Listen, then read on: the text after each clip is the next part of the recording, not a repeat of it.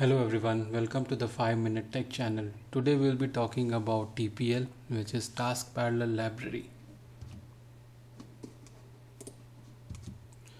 Task Parallel Library is a set of public types and APIs in system threading and system threading.task namespace, which is provided by Microsoft. TPL is basically used for simplifying the process of adding parallelism and concurrency to our applications. TPL handles the partitioning of work, the scheduling of thread on the thread pool. Now TPL APIs deal with concepts that are specific to multi-threading programming, where we use multiple threads to execute a series of functions.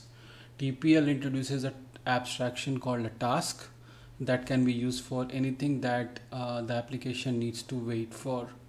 The need to perform some complex CPU utilization intensive operations on separate thread, or if we need to download something from a remote network, or we have a local input output operation such as saving file to disk or aggregate multiple disparate tasks, some involving threads and other not, and wait for them all as if they were in a single task. So all these tasks can be done through TPL in parallel asynchronously.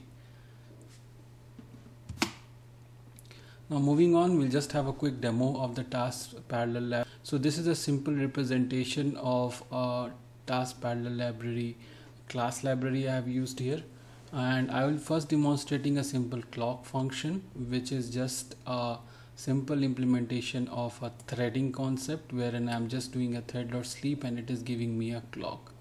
So I'll just run this. So if you see here, we are seeing a simple clock. Now similarly, using the TPL, you can accomplish various actions by performing similar kind of operations in method that can return a task. So let's move on to the TPL implementation. We have three different methods. One is to get the data, the next method is parsing of the data, and the third method is the save of data. If you see here in the method which calls these, the get data method gets the value, the string value, and it returns a particular task result. The task result is then passed on to the next method, which is to save the data along with another input, and which again returns you a task result, which is again on completion of that is passed to the pass data.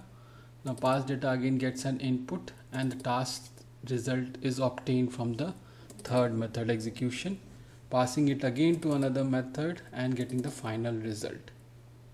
So this is how we do the TPL, and there are other extension methods, but notice that for each task we are adding what is called a continuation, that is the continue with. The continuation here is a new task and is started automatically by the TPL when the antecedent or the previous task completes. So when we define the chain of action upfront, and the TPL monitors and coordinates when to invoke each action. Now since we are performing all this expensive and latent operation asynchronously with a task, each of these tasks can take as long as it needs without affecting the real-time updates. So let me just run this.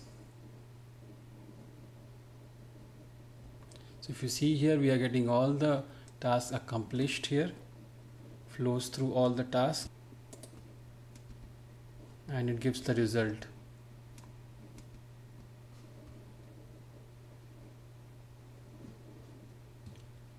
So to understand more advanced capabilities of TPL, we can perform a continuation conditionally depending on if the task has failed or cancelled or completed successfully.